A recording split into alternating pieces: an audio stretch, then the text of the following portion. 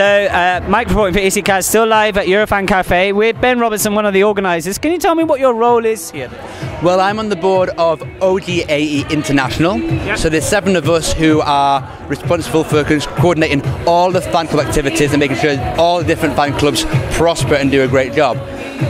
It so happens, living in Stockholm, that when Måns kind of won last year, like, right. Oh God, help! Yes, so I've been the head contact really between the Swedish club, SVT, Stockholm City, the international club, and just trying to make sure this amazing venue is actually filled, used, and becomes Euro Club and Fan Cafe and everything else. Yeah. So for me today, the first time I came down here when it's actually properly in use, I came on a little tour the other day, I was actually amazed at how many people actually turned up and were sitting on the benches waiting for that.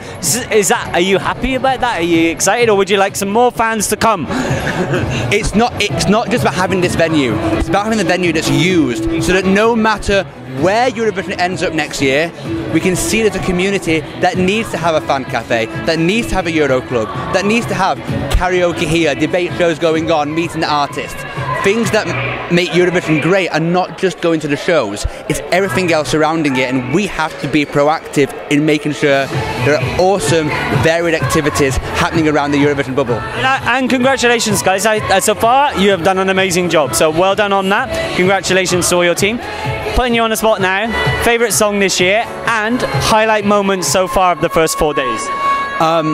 Blew me away today, even more than I even wanted it to, has to be Ukraine. Yes, very good. Highlight thing of the week so far would probably be night 1 in the Fan Cafe here, DJ daring to play Taking Care of a Broken Heart from Felicia Dunaf. That's what I want a good Fan Cafe to do. That got you excited. Listen, Ben, lovely to speak to you. Thanks very much for your time. Good luck with the rest of the week. I'm sure it's going to get busier and busier and busier, and then afterwards you can have a nice holiday. How's that? Or is it back to work? I'm going to have the worst PED of all time. Congratulations. Thank you very much. See you all later on.